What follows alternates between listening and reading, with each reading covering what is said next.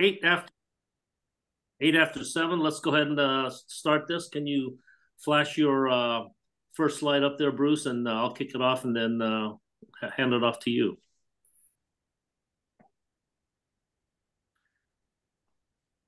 There we are. So this is Ride Captain Training, and I'd like to welcome you all to this session. What we've put together is some best practices and lessons learned for how to be a ride captain. And the important part of the reason why we're doing this is that, we've got a very robust and fairly good ride program for the club.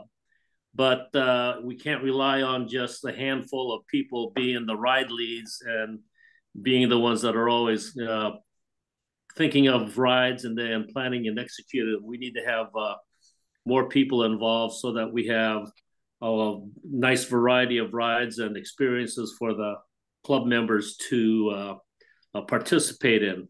So part of this ride captain's training is also to try to spread out the ride captain responsibilities, but also associate ride captains with each of the dealerships so that we can spread our riding program throughout the Washington capital area region, and also up into possibly Kissel Motorsports up in Pennsylvania, and farther out east of DC, more into the eastern and central and southern Maryland area.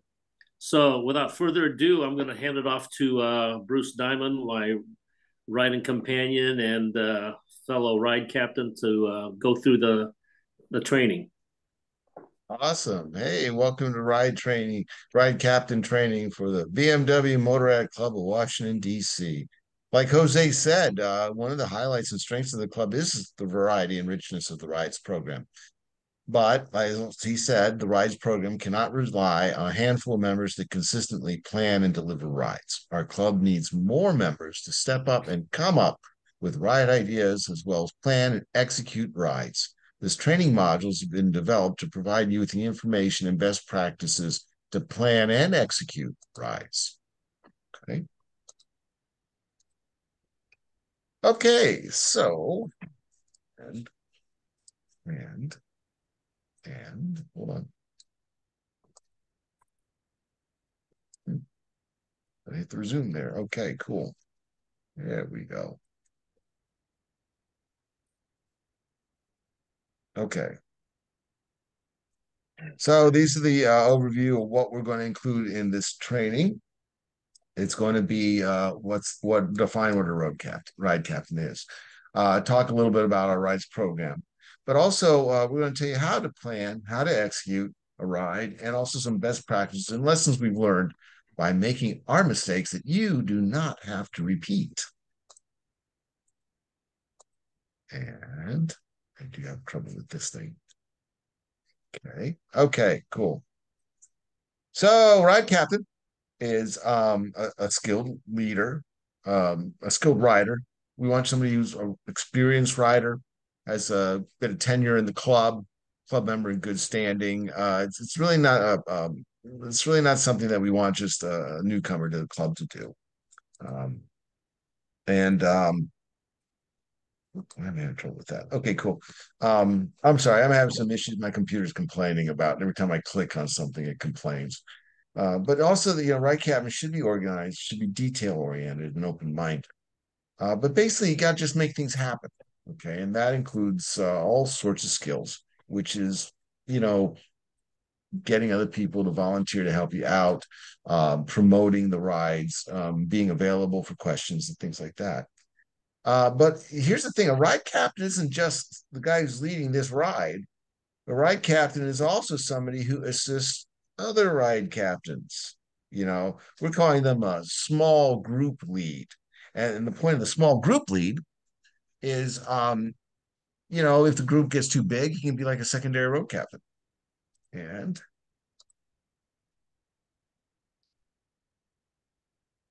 okay, so and that there we go. Okay, so typically the riding season is April to November, and those are the months that we have the monthly breakfast meets in Maryland and Virginia. But of course, we do group rides any month, and we do New Year's Day ride, we do President's Day ride, etc. So even though the typical season is April, November, we can do it any time of the year. Um, and although we try to have at least one ride per month, we want to stress that you can have more than one ride per month. And this is especially good for members. They might have a weekly commitment on a Saturday or a weekly commitment on a Sunday. Okay. So it's nice to have a little mix of day rides that are on Saturday and day rides that are on Sundays. And this, of course, is be in addition to weekend and longer trips. Um, there's no limit to the number of riders that we can have on any ride, but realistically, the number of riders in attendance is limited to the ability of the ride captains or availability of the ride captains. Most ride captains prefer 10 or fewer riders in a group just for safety and group management. I know that some of the other clubs like to do giant parades, but that's not what we do. We just don't feel those are safe. Uh, we do not limit our rides just to BMWs. We welcome all brands because, hey, they might be riding a Honda now, but, their next ride could be a Beamer.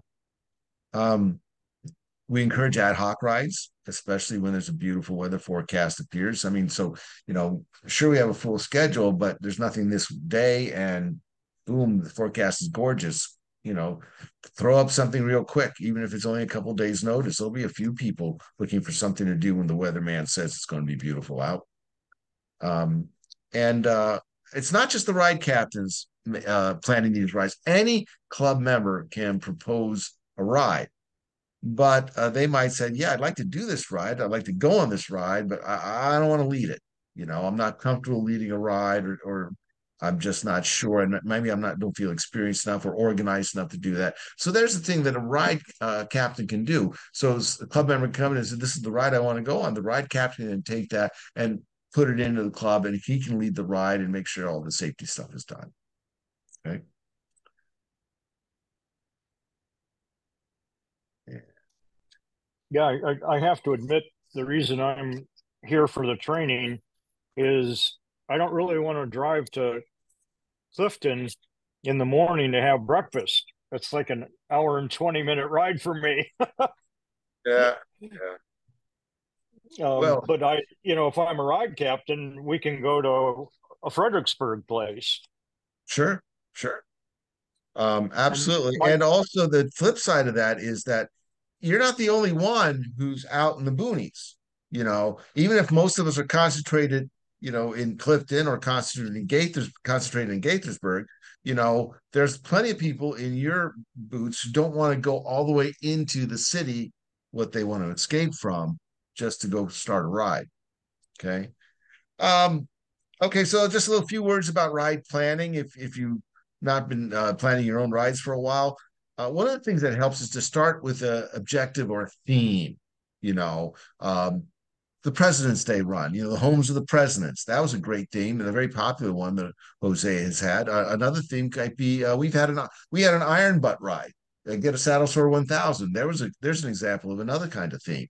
Um, so you pick your theme. You can start with your destination and then pick a good starting point that does not force the group to traffic congestion. For example, I'm in Arlington, but if I wanted to go to, say, some Harvard or Gross, because there's something up there I want to see, I don't want to start my ride in Clifton or even Arlington. I would pick something on the Maryland side of the Beltway, to start it off, because don't start it just where you live or near where you live. Start it at a good, convenient place that it's going to be a good ride from the get go. You don't have to like cross a bridge or go on the Beltway. Um, a good starting point is really important because you need to. Gas stations are good, or at least near a gas station. I mean, ideally, it would have gasoline, bathrooms, donuts, and coffee. You pick a place like that, you're golden. Um, some of the other things to consider when you're planning a ride. How many miles are you going to travel? Okay. How much time is it going to take to cover this distance? Are you planning a day trip? Is it a half day trip or a full day trip? Are you going to breakfast to lunch or lunch to dinner? Or are you going to do like, before breakfast and come back after dark? Or are you doing a multi-day one? And if it's a multi-day one, is it going to be camping? Is it going to be hotels, things like that? Um, and going back to the objective of the trip, it's things like, if you want an iron butt ride or an interested sight, it can also be just, challenging, winding roads, but you want to keep the rider's skills and experience in mind when you're planning. You might be really fond of deep sand washes, but I don't think too many other people are. Okay. You might enjoy 1,000-mile days, but that might be a little too much. So, develop a route that not only that you're going to like, but also that a fair amount of broad appeal to other people in the club. Keep in mind also for a fun factor, and the fun factor is not just for enjoyable roads with good surfaces, but maybe it can be challenging hairpins. Or maybe you do want to challenge like a water crossing, a little bit of adventure in there. Or maybe you just want to have a nice sedate ride, but stop at a go-kart track, things like that. I mean, these are all things that we've had on rides in the past, and it's great to mix it up because that way we're not always doing the same old thing. So you might have your preferred route planning app, Basecamp, Rever, Google Maps, Waze, etc. It's really great to do that, plan it on the computer to estimate distances, figure out where your gas stops and meal breaks are going to be, etc. Um, but don't forget to also use like paper and online resources to find the great motorcycling road. Butler maps are really good, and those are curated routes that they put on those things. So it's not just like, well, this is the route that's the best because it's between my house and my favorite bar type of thing. No, this is people who go out, they go with the whole area and they're evaluating. If they say this is a number one G1 level road, you can bet that it's going to be a G1 level road for the whole area on the map. As a matter of fact, what was that road that's going to be on the beginning of this ride out of Winchester? That really nice one that came off of a Butler map. I was looking at your GPS file and noticed this little bit of yellow off to the side. So it's like, hey, I'm going to turn down that bit of yellow, and it's a really beautiful road. Okay. And if you want to do a little adventure riding, there's always the backcountry discovery route. You know, after you get it planned, it's a good idea to get your peers to review the route. You might think you did something with broad appeal, but you'll find out just how close you actually are after you have a few friends look it over. All righty. And okay. Okay, so now you got the right plan. You need to promote it a little bit. So get it published on the club's events website and on the Meetup portal. We actually have another PowerPoint explaining the details of how to do that effectively. It takes you through all the steps.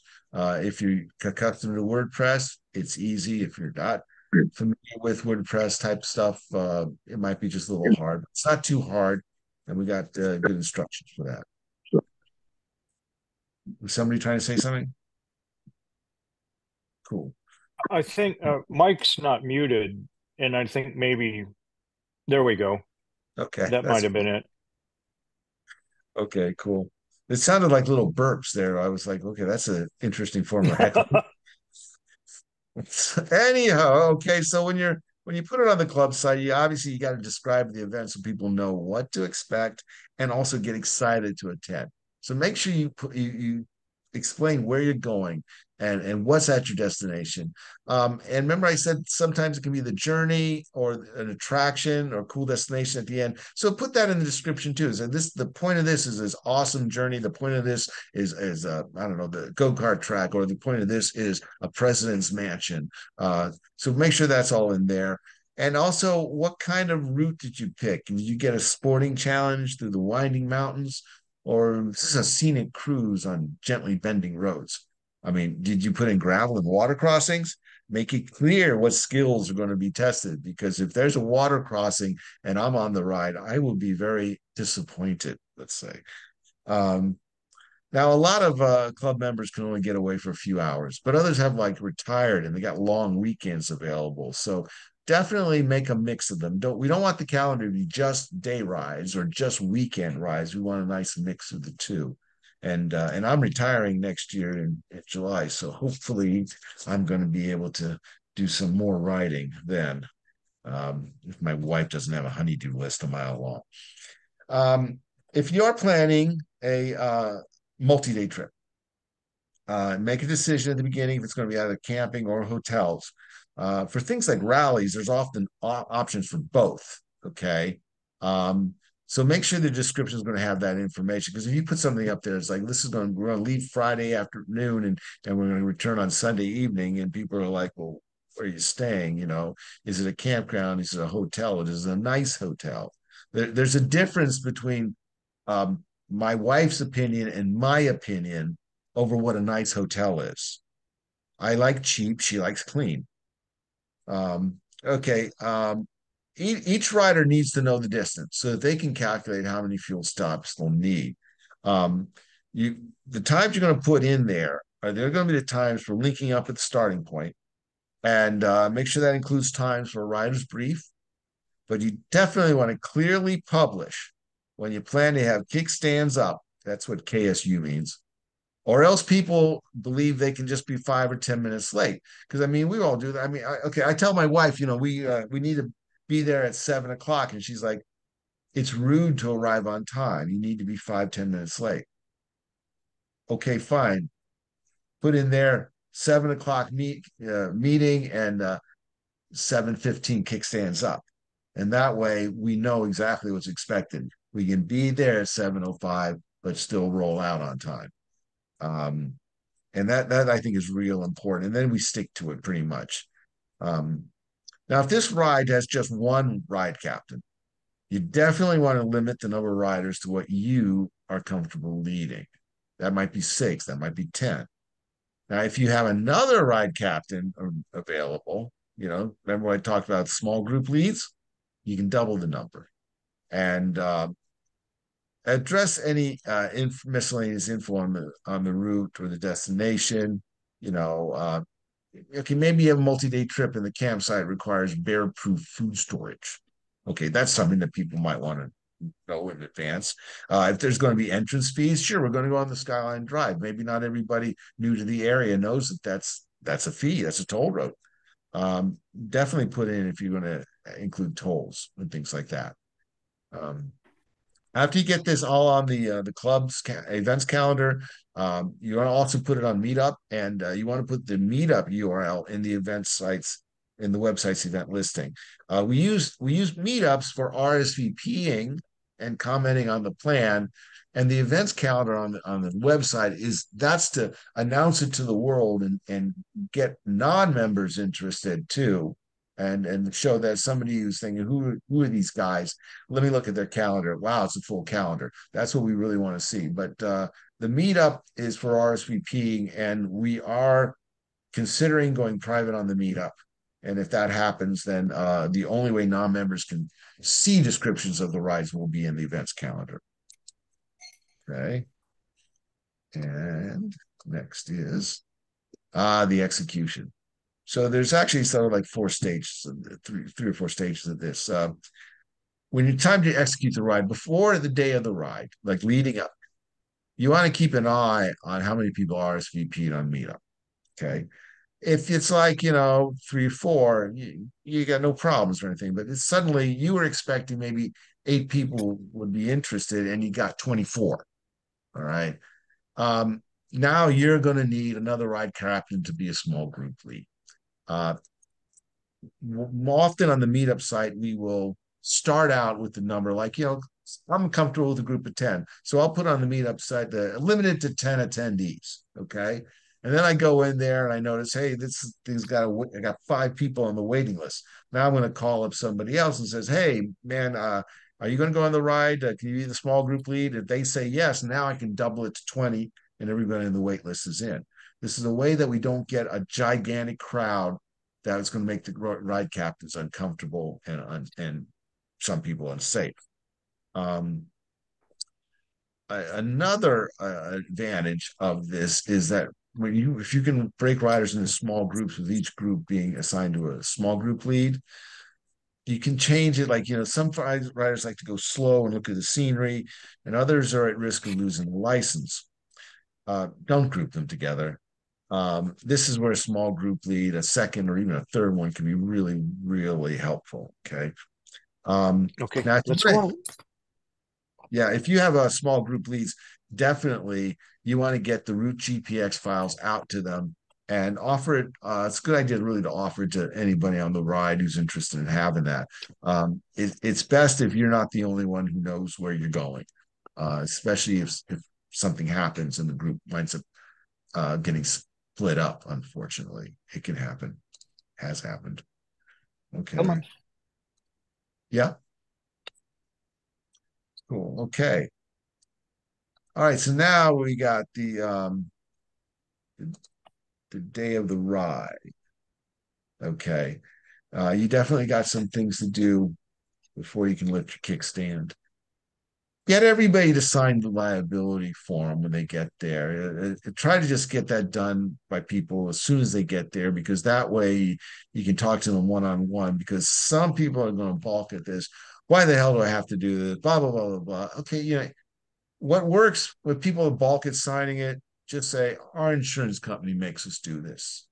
And, people sue everybody at the drop of a hat. You get a flat tire, you might, and then crash because of a flat tire. It's nobody's fault, but, your lawyer might want you to sue the club or something like that. Just tell them that the club needs insurance and you got to do this to have insurance. When I put it that way to people, they generally just grumble or make a joke, and then they sign the thing.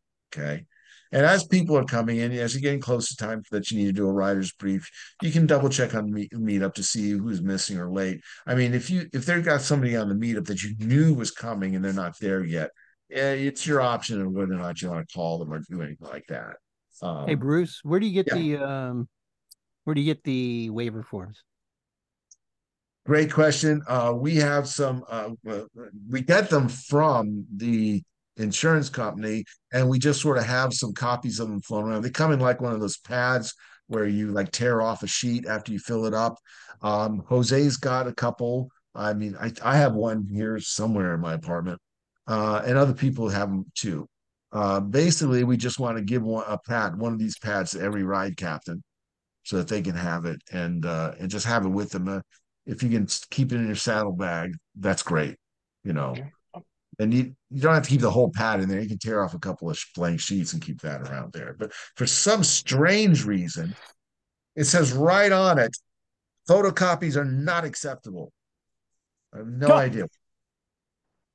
I can scan it to a PDF file. That wouldn't be a photocopy. Well, that's true. And we have the scan.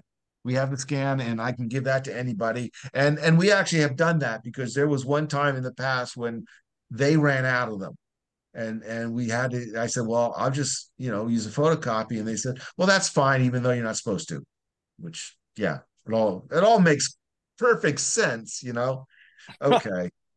There we go. So anyway, one of the things is, if you don't already have somebody picked, ask for somebody to be the tail gunner or the last rider in the group. All right. This person should know the route or at least have the destination in their GPS. Okay. And he should also have the ride captain's phone number, because if the group gets separated or somebody breaks down or God forbids, crashes, he's the one who's going to see it and stop. And if the ride captain is way in the distance, he might wind up calling the ride captain and says, hey, turn around, we got a problem. So yeah, pick a tail gunner. Should be somebody who's experienced with club rides and somebody that's very reliable. Okay, so now, great. Now we're to the rider's brief. Okay, so the rider's brief has a few purposes here. Yeah, sure. It breaks the ice and it gets the riders to socialize. almost had a job offer from one of these writers' briefs. But anyway, it has a safety purpose. In the discussion, you can get a good estimate of the rider's skill levels and who might be a beginner rider and who might be somebody who thinks he's a really great rider. Okay. I mentioned splitting up groups by how fast they like to go. If you have a nervous beginner, put him in second place behind the leader, because the beginner has to set the group's pace, as frustrating as that can be. But the thing is, the leader has to see him in his mirror so that the leader can adjust the speed of the group. You do not want the beginner at the back where he's going to feel pressure to go faster than his skill level to keep the group in sight. I mean, just think of that. We've all been in the back of the group, and what does it do? It's like an accordion, you're going real slow, and this group spreads out, and then you're racing, 20 over the limit to try to catch up, only to slam on your brakes, and then you slow again. The guy in the front, he's got his cruise control set, okay? Whereas the guy in the back is doing 20 below the limit, 20 over the limit, and everything in between. That's natural. Some of that is natural.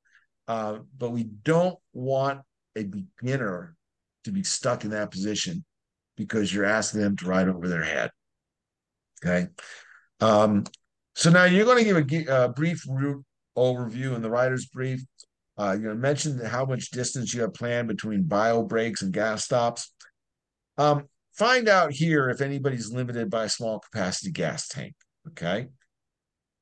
If you have any dirt or slippery things like a wooden bridge deck or a water crossing, this is the time to mention it, okay? Because there's a few people that might say, oh, I can't handle that. But better find out now than when you're at the obstacle. This is also where you can explain staggered formations and go over hand signals, some basic hand signals. Make sure everybody understand when kickstand up time is. Okay. So that it's like you have the rider's brief and then somebody goes off to get a latte and a donut. What? I wanted to leave in 2 minutes. Whatever. Tell them to ensure they have enough fuel to make the first gas stop. Okay. And remind them to go to the bathroom just as if they were little kids. Okay. Tank's full, bladder's empty. We all know that, but maybe some people forget or they're just not used to groups. Okay. Also, you're going to want to explain the rider's responsibility, which I go over on the next 2 slides.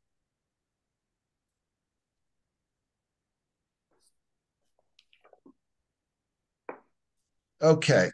So these are the rider's responsibilities. Okay. Nobody should tailgate. Okay. If you're riding staggered formation, maintain a 1 second time behind the rider in front and to your side. If you're riding single file, leave 2 seconds, just like you would for a car. Okay. Do not pull alongside a rider unless we're all coming to a stoplight, or coming to a stop sign. Then it's fine. Now, I know that Virginia law has been changed, and I know that it's now legal in Virginia to ride side by side. I'm not comfortable doing that with people I don't know extremely well, and I don't want to do it even with people I do know extremely well. And one of the things okay, when do you use staggered? When do you not use staggered? Definitely use staggered formation on a multi-lane road where you got 2 or more lanes traveling in the same direction. Okay, this makes the whole group shorter to reduce the chance of getting split at a traffic light, and it's denser to discourage cars from merging into the middle of the group. Okay. But, once you turn off the main street onto a narrow 2-lane road where you're not going to have, another lane of cars, go to single file. This lets the group spread out and allows each rider to use the full lane for turns. You want the full lane for an outside, inside, outside line or a late apex line. Anybody who rides with me knows that I am changing my lane position constantly. It's a habit I'm in, first off, so that other cars notice me more. And I also like I like to have different lines in the corner. So if you're trying to do staggered formation behind me in the twisties, I might bump your tire. Okay. So let's just keep that in mind.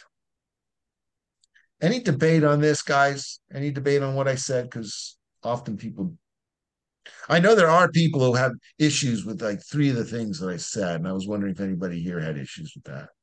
No? Awesome. I have issues with the staggered formation or else kind of mindset. I totally agree with what you were, um, so yeah, on a single lane road, you know, you want to be you want to have the whole road. Potholes, not just your turn, but potholes, blind hills, all those kinds of things have you switching lanes, switching from position 1, 2, and 3 from the far left to the far right of the lane. So yeah. Excellent points. You're right. You're especially right about the potholes and the road hazards. Yep, that's true. You know what's funny? I just now realized that my headset was not hooked up. Here I am wearing it all this time. Okay. You've got good sound. Yeah, I do have good sound. Anyway. Okay. All righty. Okay. So now continuation of rider's responsibility. This is the continuation of the stuff that you're going to mention in the rider's brief. Ride within your skill set or ride your own ride. If the rider in front of you pulls too far ahead, rest assured he will wait for you at the next turn. Just continue riding on the road. All riders are a ride leader to the rider immediately behind them. Okay. So what that means is like everybody, before they make a turn, they should glance to make sure the rider behind them can see them. And if there's no rider behind them, don't make the turn and hit the gas. Make the turn or pause there at the intersection. Remain visible until the rider behind you appears so that he sees where to turn and he doesn't get lost. This is something that everybody should know that they have to do. As Gene mentioned, we want every rider to signal road hazards to the riders behind them. You can use your hand, you can use your foot to point out like loose gravel, potholes, dead skunks, things like that. Do not assume that what was safe for the rider ahead of you is safe for you. Okay. For example, maybe the group has to pass a truck. Okay, the guy in front of you, he had room to pass. But you got to evaluate if you have enough time and space to pass. All right. He had enough space, say, to pull out into the roadway to merge. Do you? You have to make that decision for yourself. Okay. Hey, maybe the light turned. The guy ahead of you, yeah, he should go through the yellow light. But by the time you get to the intersection, it's going to be red. Okay. Everybody has to ride their own ride, make a decision, and not simply do what the rider in front of them does. The last bullet point here, our club stops at all controlled intersections. A lot of clubs don't bother with that. If the ride captain is through the intersection and it turns yellow, everybody just bunches up and they all go through the intersection thinking that as long as we're one big group, the cars will have to wait for us. Okay, that's illegal and people can get a bunch of tickets. And it's also dangerous, I think. Other people disagree, but I say it's too dangerous. But the last thing I want is to be leading a ride and everybody gets a ticket. Okay. So yeah, we stop at red lights, we stop at stop signs, And that last point also about everybody stopping at the stop sign. Let's talk about how that leads into some of the ride captain's responsibilities. Now, you don't have to put this through in the rider's brief. This is for you guys to know, okay? You got to get the riders to their destination safely. Try not to make any wrong turns. People hate U-turns, and I know they told me. Don't create an insurmountable gap after you pull away from a stop sign or pull away from an intersection or after you pass somebody, the last rider has to wait for every rider to pause at the stop sign before he has to pause at it. All right. So you're the right captain. You come up, you pause, you go. And then you have 6 or 8 people behind you who have to do a pause. And that last guy comes up. He's had all those pauses that he's had to wait before he gets his turn. So if you just go, you're like a mile down the road before that guy can pull out from the stop sign. So when you come to a stop sign and I like to just wait till everybody is almost stopped behind me. When the last guy is slowing and almost at a stop, then I pull out and go slow. And this generally helps people get all out sort of as a group and everybody stay together. So when you pull out, you want to pull out and build speed gradually. And people who ride with me know that I don't like doing that, but when I'm a ride captain, I got to. Otherwise, that last guy, I'm going to lose the group, you know.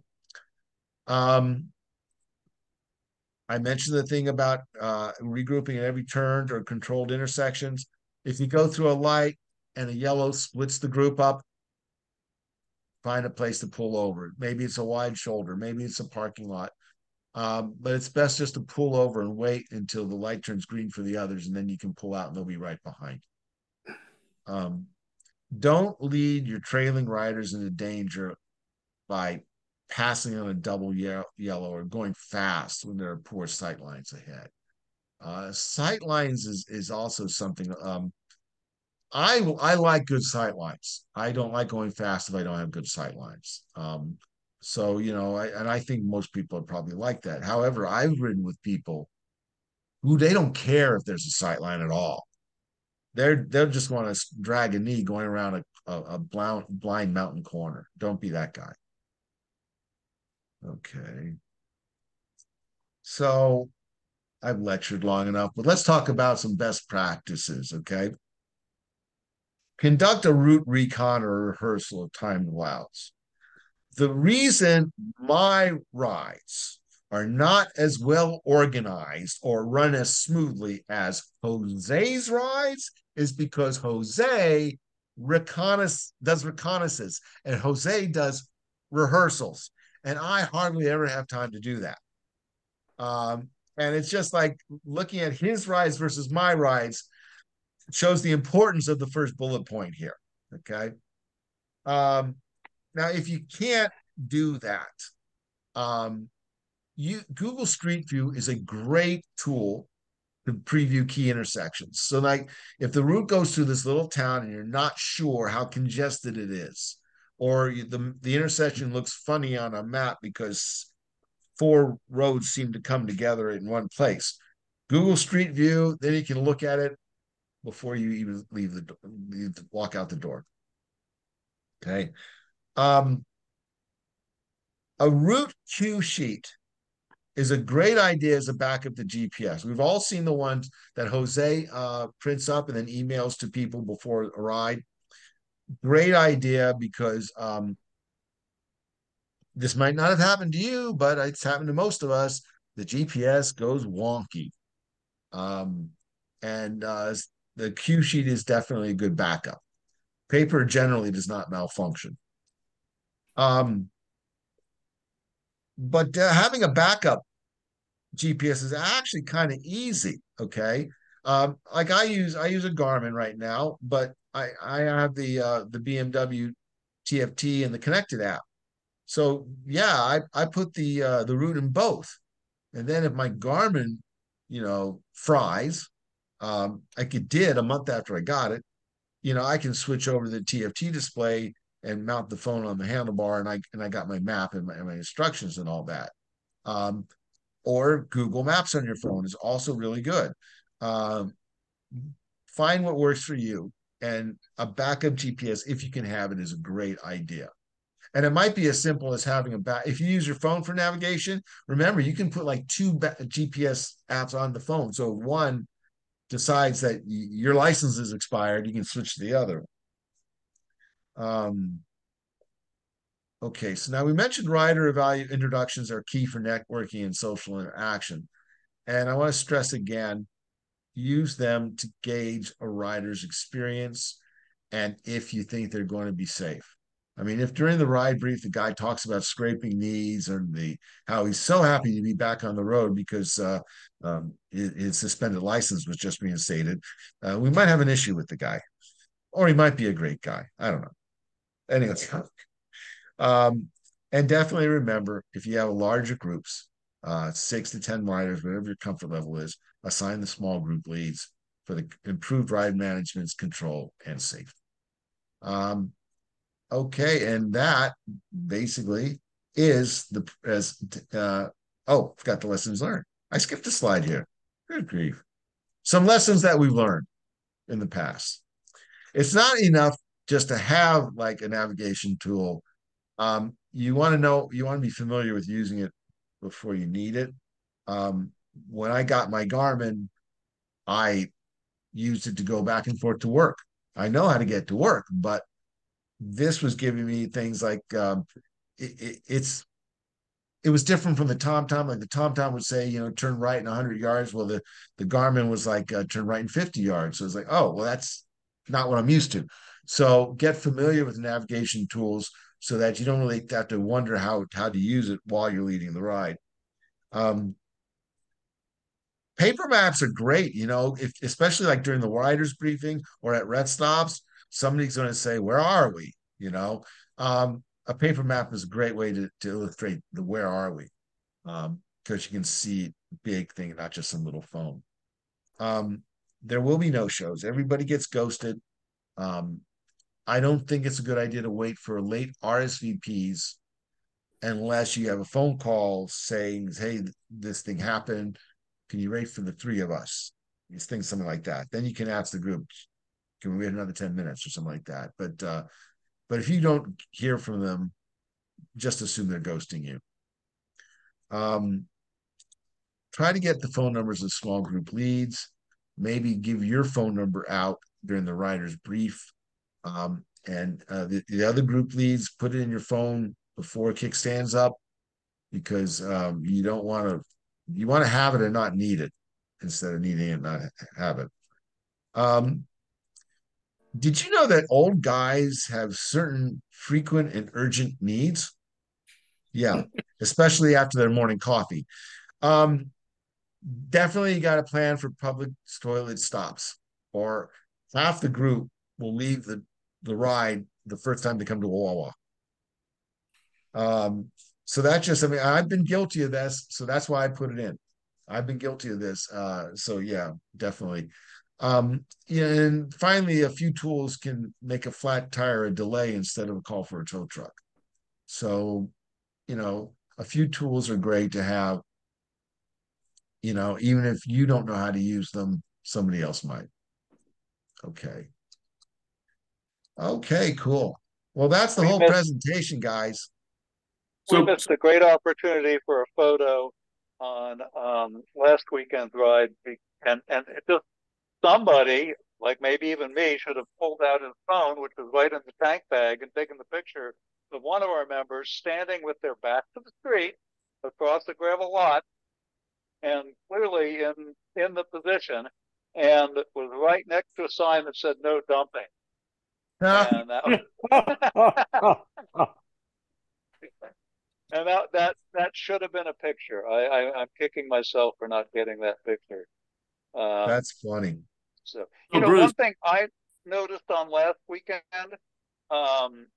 is that it's really nice to keep the small group apart. Our small group got connected to another small group for a while, and then you've got a whole lot more people. And cars can be two kinds of problems. One kind is they get aggressive to try to get in front of you, or two, they decide to be too friendly, and you find yourself, slowing down to stop at the stoplight, and here's this truck that's waiting, 50 feet from the intersection, waving you on, so both of those, and all those get compounded, and both of those things kind of happen, get compounded when the groups get bigger.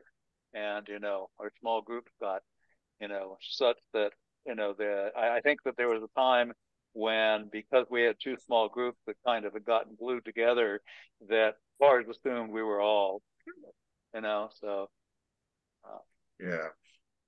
So Bruce, I've got a few things if I can just take the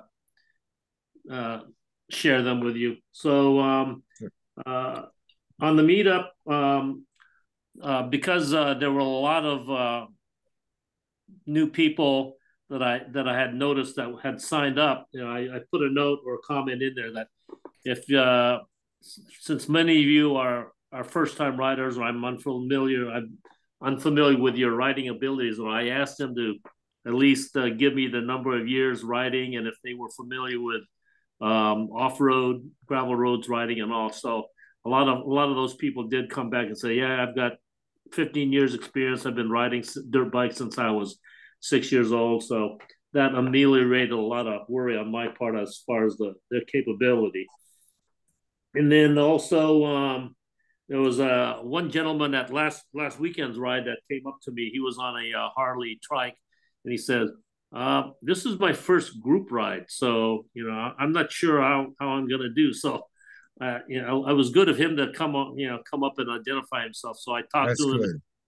I emphasize ride your own ride. You need stay behind me, and then I'll try to keep up, but be comfortable in the space and distance, and I'll gauge my speed based on your capability to follow and all that. You had that comment about don't hit the rider in front of you. One of the first rides that I led while I was still working as a corporate consultant, with it was before my BMW days. We were up in Gettysburg, and we're at a stoplight, and we all got bunched up, and somebody hit the person in front of them at the stoplight. Bent a fender and all that. So it's not only on the road, but especially at stoplights, you got to make sure you give yourself plenty of stopping distance. And then last thing about the small groups, it's been really great that we've adhered to the small group mantra, because last week we had 4 groups of 4 people, and that was probably the optimum, because you could easily keep track of 4 people, especially if the last guy in your small group has the brightest headlights. You can always see that he's following behind you. I've been on some rides where we didn't have as many small group leads, and we've had to have maybe 7 people. That's probably about the max, because if you can keep track of the 3rd or 4th person behind you, and then that 3rd or 4th person is keeping track of the last people, then you're able to manage the group a little bit. But it gets really dicey with more than 6 people. I would say that the optimum size of the group is not a fixed number. I mean, if we get people on, if I get 10 people that I am familiar with, and I know they're all about the same skill level, no problem. Okay. But if I get 5 people, one of them's a beginner who's very nervous and slow, and 2 of them want to go super fast, I got a huge problem. The ride captain has a huge problem in that case, then, because then you got the guys who want to go fast. They're not going to want to be behind the slow person. They're going to want to race ahead. So the size of the group really depends on the group, I think. And how are you going to find that out? It's kind of a dice throw, because So one thing that Henry does on a couple of his rides, especially if he wants to do a spirited ride, is he'll specifically state in the ride description, this will be a very spirited ride. If you are not comfortable riding, spirited, please do not sign up. And so he's been able to do these rides, and there's maybe 4 or 5 people, that sign up. So I've been on a couple of those rides. They are lots of fun. Oh yeah. But I've also had people come up to me after ride, says, thank you for going slow, because I'm a new rider, and this is boosting my confidence.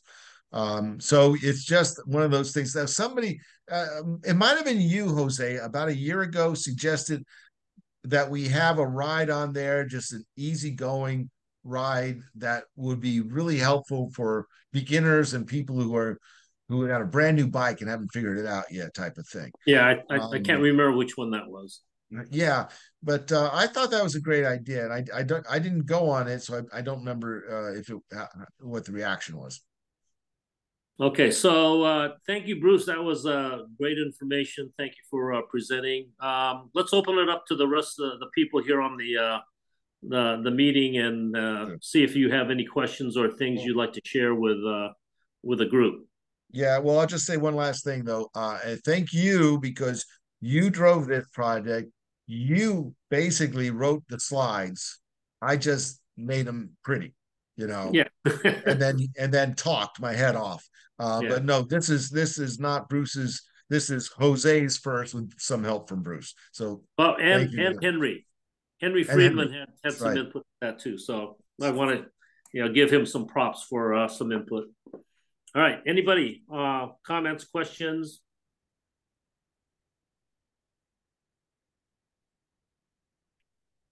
Okay, I well, had a fun story from a GS ride that combines Bruce's point about some will want to go fast and some will want to go slow. Plus, some people have different bladder needs. I was on the gentle GS ride with the Square Root Rally. We had about 10 riders in the whole ride.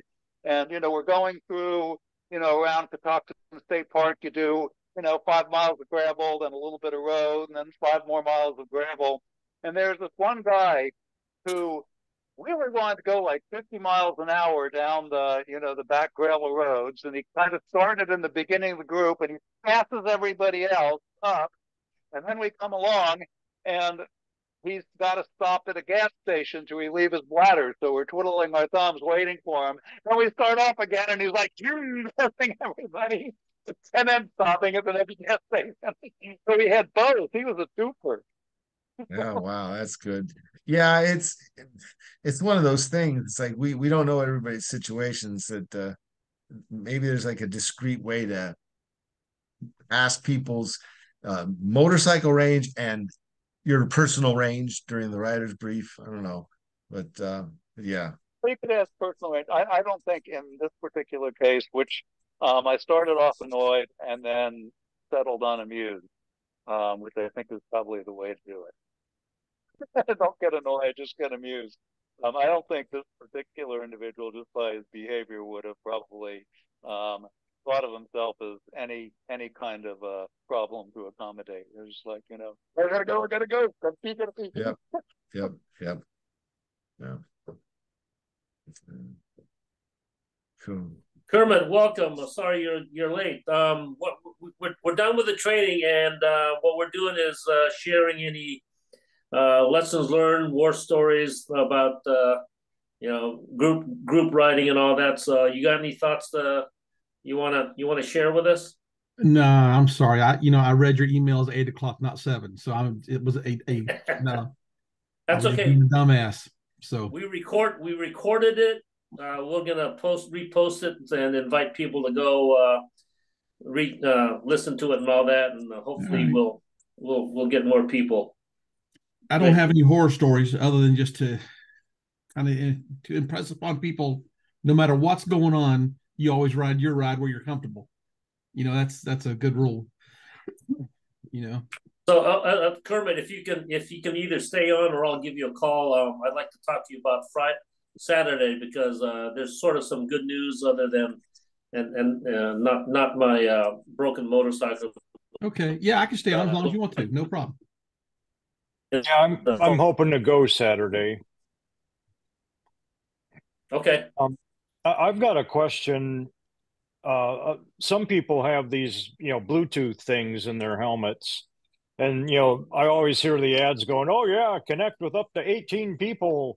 And Yeah. I wonder if that's just all bullshit or if those things actually work. They're not bullshit, but I have a card. Jose's got a Senna. Those two companies don't like each other. So and the thing is, I know that they got some that will communicate with the others, but that's only the latest version, and I'm not going to buy another one because I just bought this one like 2 years ago. So yeah, it seems to work better in one-to-one. Now, if everybody owned the same brand and like the same model or just one model off, it would be perfect. But I think in practice, the most I've ever been able to get going was the ride captain talking to the tail gunner. But in a way, that's all you need, True. you know. But yeah, does it take a lot of time to push all these buttons and listen to all these tones and all that, or? It Yeah, does to okay. me. I mean, I can't tell you how many times I've tried to sync up with somebody who didn't have my exact one, and 5 minutes later we give up. Yeah, having the same brand really helps, but we were able to sync up different brands when we went on the Fontana getaway. We had 8 people, and I think the majority of the people were able to link up with the comms, and it was really good because on a lot of the twisties that we were on, the people up front were able to, not only signal physically, but they were able to communicate, hey, big rock up ahead or pothole coming up, and so that really helped. And because we were going at a pretty spirited pace, throughout the route. So if you can sync up comms, it's great, but it's as Bruce said, it's difficult if you have different brands and all that. Okay. A The kind of longer your trip and the more you travel together, the more likely that's going to work. Yeah. It's hard. It's hard with new people to the group if you have because you haven't ridden with them before, and you don't know what their communication systems are like. So if you've got a close knit group like we had for the Fontana ride, it was really easy. So. Yeah. And another possible complication, I know Woody had this issue in France, was he hooked the helmet Bluetooth to the GPS, and that worked great. Or he hooked the intercom to his riding partner, and that worked great. But if you try to hook them together, it would cut one off. So, and it wasn't supposed to do that, but he couldn't get it worked out, unfortunately. So it can be, if you are dependent upon your headset for your GPS instructions, you might not want to use it as an intercom with somebody else. It just is what it is. But I don't know. Yeah. Hey, how about everybody in the club just buy what I bought? What did you buy? I bought a Cardo, Pack Talk Bold, which I think is 2 versions old now, because they come out with one every year, it seems like. Yeah, I've got a Cardo in my off-road helmet, and I've got a Cena in my on-road helmet. Double the frustration. Yeah. Yeah, I'll never be able to connect with anybody ever. All right. Anybody else? Cena, go ahead. No, I was just checking to see if anybody else had something to share, lesson learned, or best practice or horror story. I would like to share a little bit, Exo, if that's okay. Go ahead. Go on. Well, first of all, Jose and Bruce, thank you for an excellent presentation. Really, really appreciate all the TLC that went into this. I personally, coming from a television broadcast background, I really would like to emphasize and maybe have you guys come up with a step where you definitely set up the comms, because when we do caravans on the road with the film production, it's like a must. It's an absolute must-have. And in some cases, with some production companies, you get in trouble if you don't have your walkie-talkie up and running, because inevitably something shows up. So I would like to emphasize the importance for comms, as many as possible, for logistics and for safety. That would be my vote, my suggestion. I mean, Exo, you know how it is when everybody's on the same frequency and in the battlefield. It's just a lot easier. Yeah. That's it. Okay, that's a good point. Yeah, Jim Carlisle showed me a way with a Cardo unit that I might be able to integrate one of those Motorola family camping type radios. Yeah. And the integrate FRS. that into the Cardo. Yeah, that's the right name. Yeah, integrate that into the Cardo, and then the Cardo can talk to the GPS, which can talk to other GPSs, or blah blah blah. Believe it or not, I've actually heard of groups. They get a Discord server, which is for gamers to talk trash with each other. They'll set up a Discord server and then tell everybody, get out your phone, log in, and they use that for the group intercom. Now it offers the advantage of it's going to work with any headset. And the other advantages, of course, it's well supported. But you get into the hills and you get out of internet range, it just suddenly cuts off. It's an interesting idea, but I think we travel in enough places with poor cell coverage, or maybe it's just that I have T-Mobile. That wouldn't work for us. But no, let's try that. Let's give that a try for some of our shorter rides to see if we can't figure it out. Hey Bruce, here's an idea for this Sunday's breakfast at Clifton. Let's carve out probably either maybe at the beginning or maybe at the tail end of breakfast. Everybody get their helmets on, and everybody that's got comms. Let's do a practice. Sure. Sync. Yes, I will second that. Here's the bottom line. It's going to add value to the experience, guys, because then you can start saying, oh, look at this site, look at this over there and all that. But the bottom line is safety and logistics.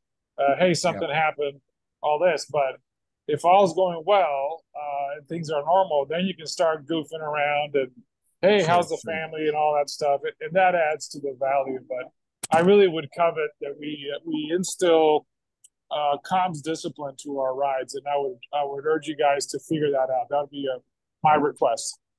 Cool. Another thing that we didn't mention in this, and I'm surprised nobody picked up on it. We did not lay out any hand signals. That's sort of another discussion. We should have a few hand signals that we tell people about during the rider's brief. Basic ones like I gotta pee, I need gas. It could be helpful for the new riders. Well, we can do. Hey, Bruce, what we can do is we can find that little picture chart that shows all the hand signals, and then make it a practice of posting that as a picture on the meetup site, so that everybody at least is aware that here are the basic signals you guys need to know for the ride. Gas, left, right, gotta pee, road hazard up ahead, or. I'll second that, guys. We got to have our set of nonverbal communication for on the road and stuff. Sorry, I got the metro going in the background, but yes, please let's develop something on hand signals. Yes. Good. Yeah, all right. I'm using something called Anki. It's a program. It's ANKI, and you can get it for your phone, and you can load a deck of hand signals in it, and it's like flashcards. And I'm using that to try to learn the hand signals. Cool. Anki. Yeah. Huh? Yeah, it's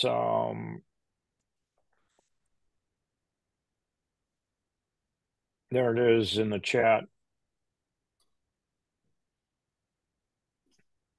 Okay. And anything else? When everybody else drops off, Herb, if you're still on, I'd like you and Kermit to stay on because I'd like to discuss Saturday's ride. I'm good. Awesome.